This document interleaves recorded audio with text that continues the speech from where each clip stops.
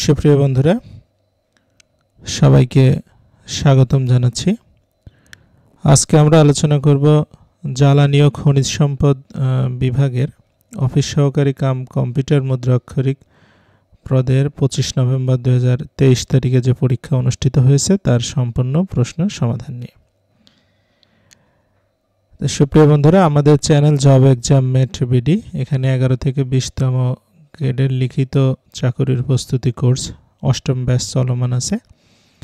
আপনারা চাইলে স্ক্রিনে দেখানো নম্বরে আমাদের সঙ্গে যোগাযোগ করতে পারেন। আচ্ছা, তাহলে প্রথমে ছিল হচ্ছে বাংলা 25 নম্বর। বাংলা শুরু হয়েছে সন্ধি থেকে। সন্ধি প্রথমে ছিল নবরা, এটা হবে নব যোগ ওরা, নবরা। চলচ্চিত্র, এটা চলৎ যোগ চিত্র। শিরোপরি, এটা শির বিসর্গ যোগ উপরি, শিরোপরি। মনীষা, মনস যোগ ঈশা। আর হচ্ছে ভাস্কর, এটা ভা বিসর্গ কর হচ্ছে ভাস্কর। এই পাঁচটা ছিল হচ্ছে সন্ধি। সন্ধি 5টা 5 মার্ক। তারপরে ছিল বাগধারা, অর্থসহ বাক্য লিখুন। প্রথম বাগধারাটা ছিল হাতির গলায় ঘণ্টা। এটার অর্থ হচ্ছে বয়স্ক বরের বালিকা বধূ। বাবা বেঁচে থাকলে মেয়েটাকে হাতির গলায় ঘণ্টা হতে দিত না। তারপরে বলছে রাবণের গোষ্ঠী। রাবণের গোষ্ঠী অর্থ হচ্ছে বিশাল পরিবার। আপনারা জানেন যে রামায়ণের যে রাবণ আছে লঙ্কার, তার বিশাল ফ্যামিলি ছিল। তো রাবণের গোষ্ঠীকে পালতে গিয়ে আমার জীবন শেষ। মাছের মায়ের পুত্র শোক, অর্থাৎ হচ্ছে মিথ্যা শোক। মাছের মায়ের কোনো পুত্র শোক থাকতে নেই। তোমাকে আর মাছের মায়ের পুত্র শোক দেখাতে হবে না, আমার জন্য তোমার দরদ কত তা জানা আছে। দুই নৌকায় পা, এটা অর্থ হচ্ছে উভয় সংকট। দুই নৌকায় পা দিয়ে কোনো কাজে উন্নতি লাভ করা যায় না।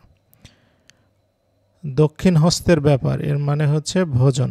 দক্ষিণ হস্তের ব্যাপারটা এখনো সারা হলো না তোমার। এই ছিল হচ্ছে 5টা বাগধারা। এরপরে এসে এক কথায় প্রকাশ ছিল। প্রথমে ছিল কুকুরের ডাক, এটা হবে বুককন। অক্ষীর অগোচরে, এটা হবে হচ্ছে পরোক্ষ। হনন করার ইচ্ছা, এটা হচ্ছে জিঘাংসা। যা চেটে খাবার যোগ্য, এটা লেহ। মৃত্তিকা দ্বারা নির্মিত, এটা হচ্ছে মিন্নয়। আচ্ছা, 4 বলছে বিভক্তি সহ কারক নির্ণয় করুন। প্রথমে ছিল হচ্ছে অল্পবিদ্যা ভয়ঙ্করী। কি ভয়ঙ্করী? অল্পবিদ্যা ভয়ঙ্করী। সুতরাং এটা কর্মকারকের শূন্য বিভক্তি। আমার যাওয়া হয়নি, এটা হচ্ছে কর্তৃকারকের ষষ্ঠী বিভক্তি। র এর যেহেতু বিভক্তি আছে। কাজে মন দাও, কিসে মন দেবে? কাজে। সুতরাং এটা অধিকরণ কারকের সপ্তমী বিভক্তি। নাঙ্গল দিয়ে জমি চাষ করা হয়। এখন যেটা দ্বারা জমি চাষ করা হয় হেল্প নেওয়া হচ্ছে, সুতরাং এটা হবে করণ কারক।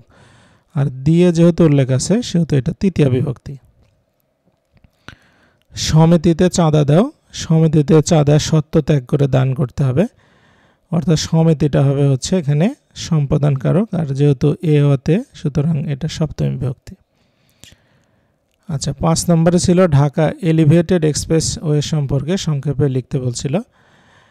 আমাদের বর্তমান সরকারের যতগুলো মেগা প্রজেক্ট রয়েছে তার মধ্যে ঢাকা এলিভেটেড এক্সপ্রেসে অন্যতম। এটা হচ্ছে আপনার হজরত শাহজালাল আন্তর্জাতিক বিমানবন্দর থেকে শুরু করে একবারে কুড়িল, বনানী, মহাখালী, তেজগাঁও, মগবাজার, সায়দাবাদ, যাত্রাবাড়ি থেকে ঢাকা চট্টগ্রাম মহাসড়কের কুতুবখালী পর্যন্ত। এটা মোট হচ্ছে 46.73 কিলোমিটার হবে। তো প্রাথমিকভাবে এর স্পিড হবে 60 কিলোমিটার ঘন্টায়। এক্সপ্রেসওয়েটি তৈরি করতে বাংলাদেশ সেতু বিভাগ থেকে এটা উদ্যোগ নেওয়া হয়েছে। বর্তমানে হচ্ছে আপনার এই যে 19.73 কিলোমিটার প্রকল্পে ওঠানামার জন্য 27 কিলোমিটার দীর্ঘ 21টা র্যাম্প রয়েছে।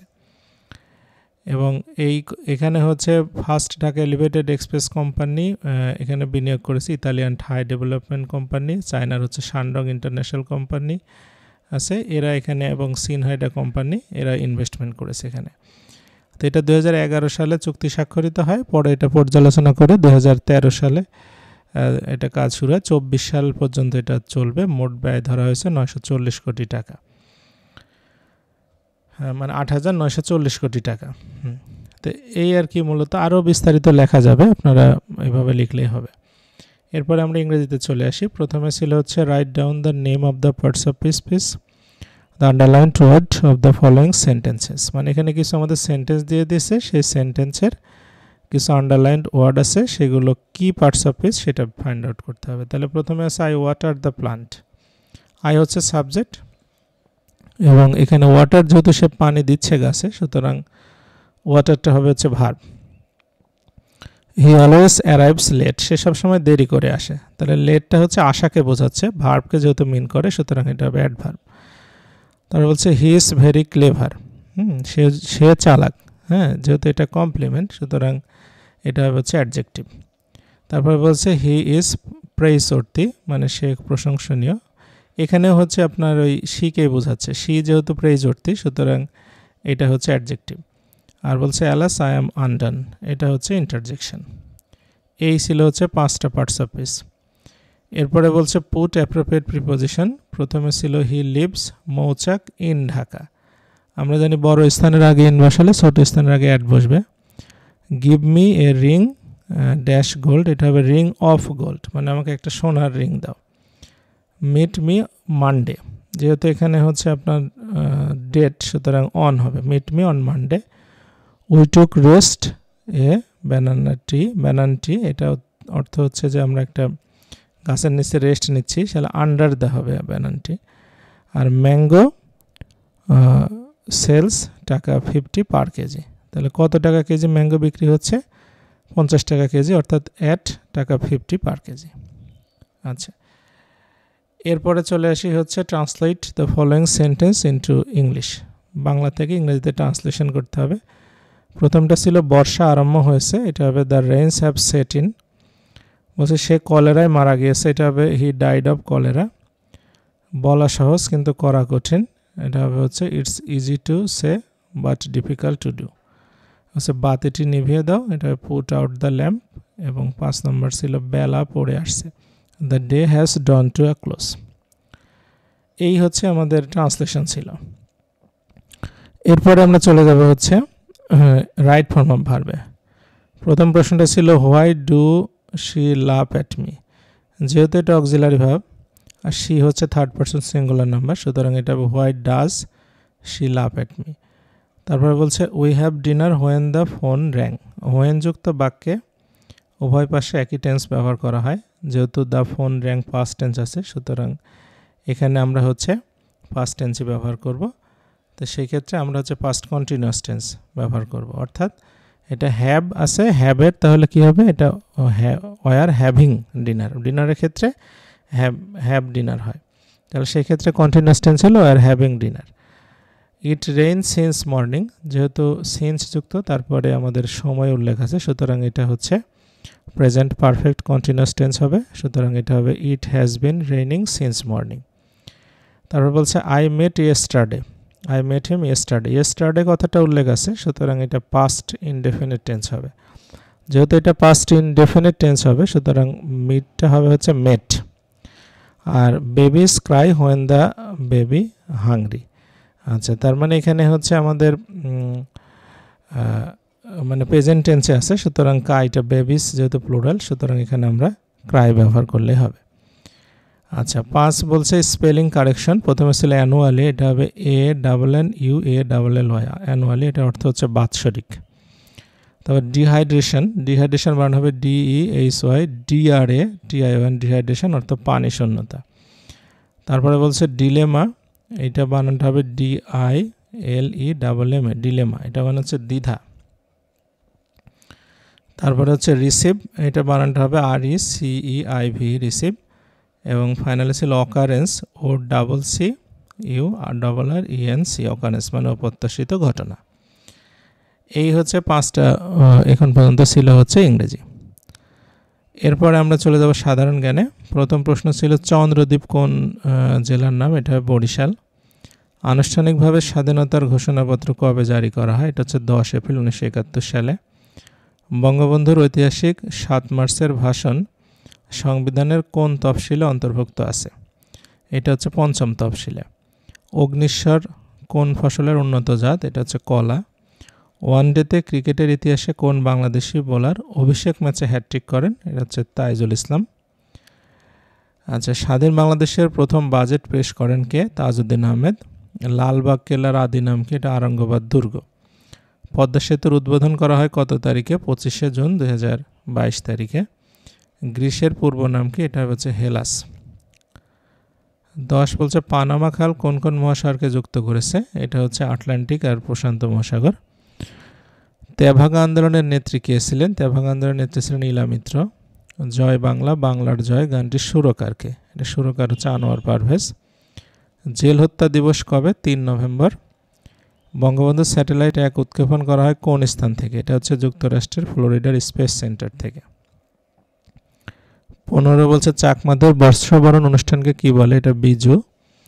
জাতীয় সংসদের কাস্টিং ভোট কি? কাস্টিং ভোটটা হচ্ছে স্পিকার যে ভোটটা দেয় সেটাকে বলা হয় কাস্টিং ভোট। অসমাপ্ত আত্মজীবনী কে লিখেছেন? শেখ মুজিবুর রহমান। আয়কর কোন ধরনের কর? এটা হচ্ছে প্রত্যক্ষ কর। এবং IMF এর সদর দপ্তর কোথায়? ওয়াশিংটন ডিসি, যুক্তরাষ্ট্র। এবং 20 নম্বর ছিল ভিয়েতনামের মুদ্রার নাম কি? এটা হচ্ছে ডং। এই ছিল হচ্ছে 20টা সাধারণ জ্ঞান। এরপরে আমরা চলে যাব হচ্ছে গণিতে। গণিত ছিল 20 নম্বরের। প্রথম যে অঙ্কটা ছিল বলছে একটি পণ্য 20% ক্ষতিতে 552 টাকা বিক্রয় করা হয়, পণ্যটির ক্রয় মূল্য কত? তাহলে আমরা যদি ক্রয় মূল্য 100 টাকা হলে 20% ক্ষতিতে বিক্রয় মূল্য হবে হচ্ছে 80 টাকা। তাহলে বিক্রয় মূল্য 80 টাকা হলে ক্রয় মূল্য হচ্ছে 100 টাকা। 1 টাকা হলে 100/80 টাকা, আর 552 টাকা যদি হয় তাহলে 100 গুণন 552 ডিভাইড বাই 80, অর্থাৎ এটা হবে 690 টাকা। আচ্ছা, তারপরে বলছে যে দুইটি সংখ্যার পার্থক্য 4, ছোট সংখ্যাটি বড় সংখ্যাটির দ্বিগুণের সমান হলে বড় সংখ্যাটির মান কত? আসলে এই অঙ্কটা ওইভাবে করা যাবে না, কারণ ছোট সংখ্যাটা তো বড় সংখ্যাটার ডাবল হয় না। আসলে ওটা লিখতে ভুল করছে, এটা হবে বড় সংখ্যাটা ছোট সংখ্যাটার দ্বিগুণ। আমরা যদি সেই হিসাবে করি তাহলে মনে করি ছোট সংখ্যাটা x, বড় সংখ্যাটা হবে হচ্ছে 2x। এই দুইটার পার্থক্য হবে হচ্ছে 4। তাহলে x এর মান হচ্ছে কত? 4। তাহলে বড় সংখ্যাটা হবে হচ্ছে 4 দোকানে 8। এভাবে করা যায়, তবে ছোট সংখ্যাটা তো বড় সংখ্যাটার ডাবল হয় না। 3 বলছে যদি 12 জন পুরুষ অথবা 18 জন মহিলা একটা কাজ 14 দিনে করতে পারে, তাহলে 8 জন পুরুষ ও 16 জন মহিলা একত্রে কাজটি কতদিন সময় লাগবে? আচ্ছা, প্রথমে আমরা যে কাজটা করব যে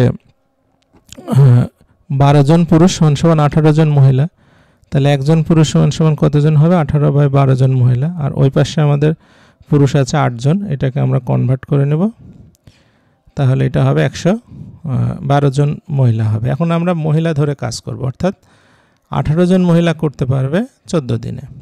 তাহলে একজন করতে বেশি সময় লাগবে, অর্থাৎ 14 গুণন 18।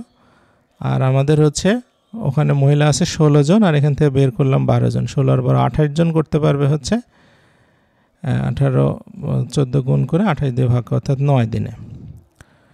আচ্ছা, 4 নম্বর একটা উৎপাদক ছিল যে x⁴ প্লাস x² মাইনাস 20। তাহলে এটা আমরা হচ্ছে প্রথমে মিডিল টার্ম করে নেব, x⁴ 5x² minus 4x² minus 20। তাহলে আমরা x² এখানে যদি কমন নিই তাহলে x² প্লাস 5 আর মাইনাস 4 কমন নিলে x² প্লাস 5। তাহলে x² মাইনাস 4 একটা, x² প্লাস 5 একটা।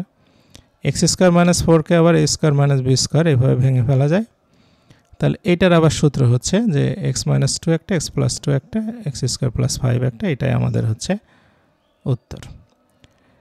তো সুপ্রিয় বন্ধুরা, আজকের প্রশ্ন সমাধান এই পর্যন্তই ছিল।